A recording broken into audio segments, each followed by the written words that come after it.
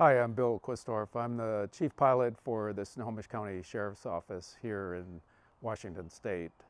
I'm standing in front of Snowhawk 10. This is a 1970 Bell UH-1H helicopter that's been modified over the years with modifications that include the boundary layer research Strakes and FastFin kit. I had flown it for about 4 years with the Strakes installed. And then in 2004, I had the tail boom of this aircraft modified at Helipro up in Bellingham, Washington. I had the tail boom replaced and it came without Strakes. So when that modification was done, I went up and flew it on a test flight around the pattern in Bellingham. And after that first flight, I landed and I told the maintenance personnel right off the bat, I said, we need the Strakes installed. That's how much of a difference the Strakes make. Once you fly this aircraft without the Strakes and you fly it with the Strakes, you will notice a huge difference. In the military, we had a technique we called the Huey Shuffle.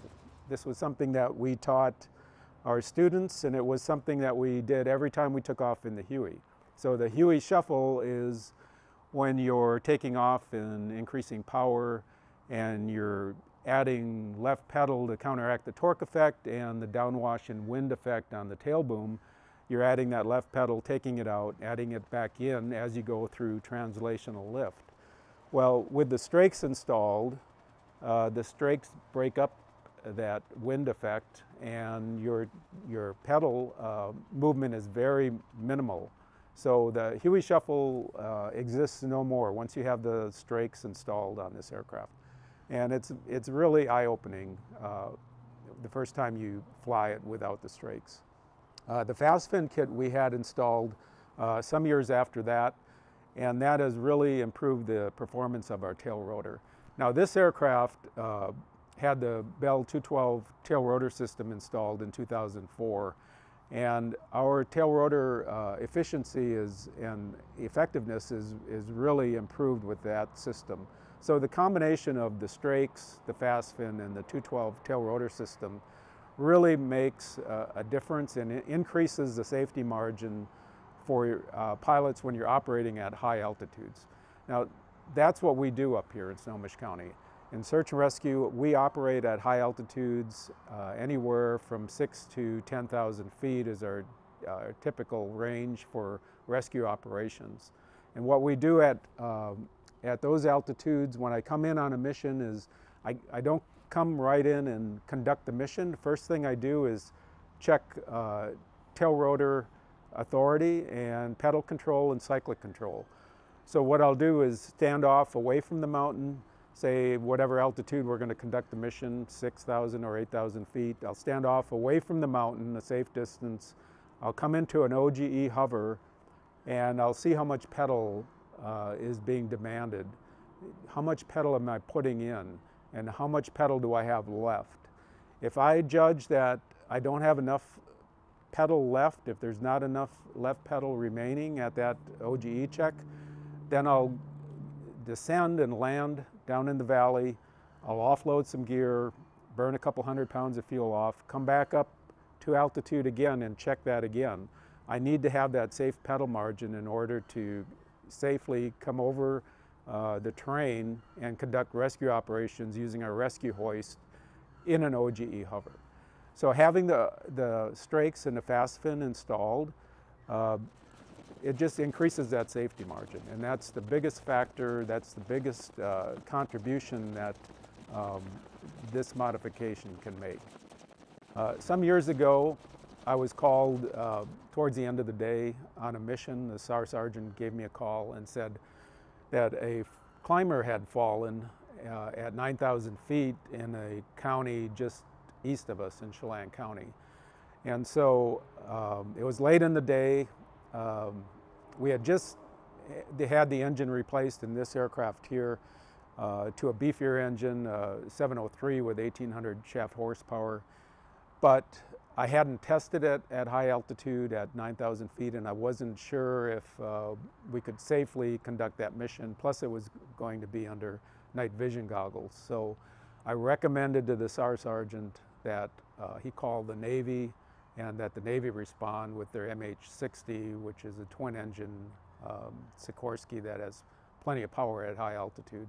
So the Navy did respond. They had difficulty locating the subject at night due to it was a full moon, and the subject was on the shadow side of the mountain, and the moon was super bright, so their goggles just didn't pick him up on that side of the mountain.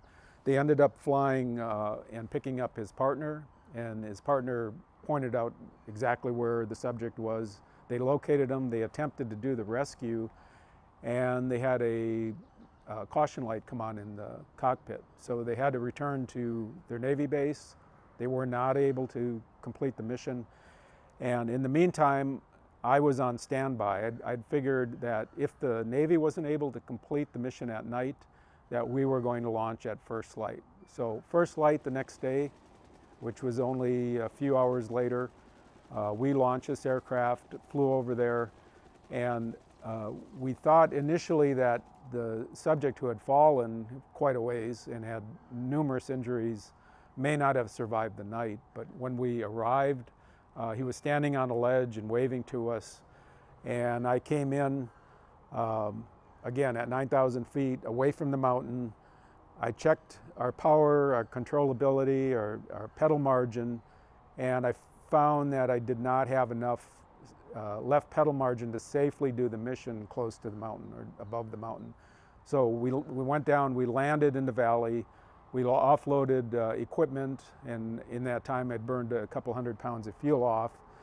I came back on scene, again, stood off from the mountain at 9,000 feet, checked my power. I had plenty of power, plenty of tail rotor authority and pedal margin, and came in and successfully hoist extracted that injured subject off the mountain at 9,000 feet.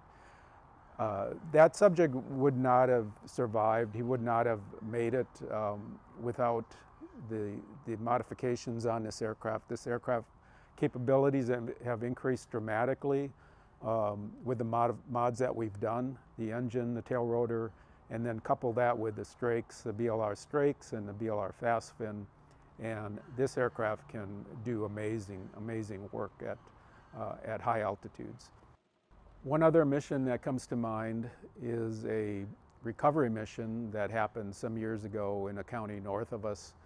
There was a climber that fell to his death at the 8,600 foot level of the mountain. The Forest Service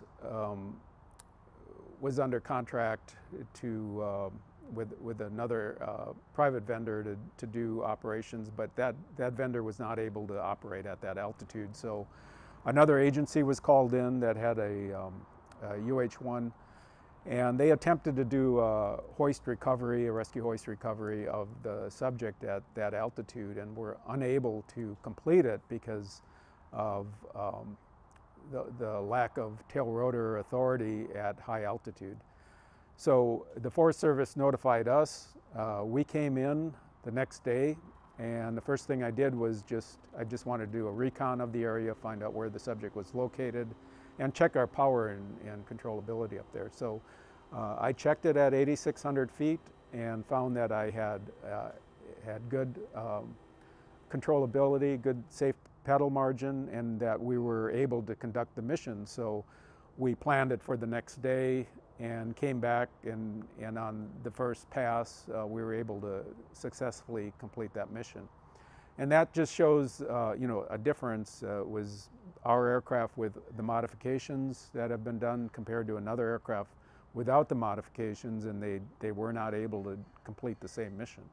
So we notice, and we are very appreciative of all the work that BLR has done to increase the aerodynamic efficiency of the Bell UH-1, and it's definitely saved lives over the years.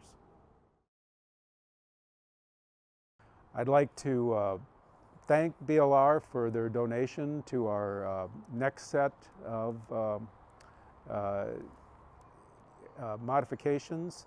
We recently acquired a second Bell UH-1, standard military configured Bell UH-1 aircraft, and Boundary Layers has donated a FastFin kit, which includes the Strakes to search and rescue here in Snohomish County. This kit is currently being installed down at Northwest Helicopters in Olympia, and that aircraft will provide additional life-saving support to our mission here in search and rescue at our base in Snohomish County.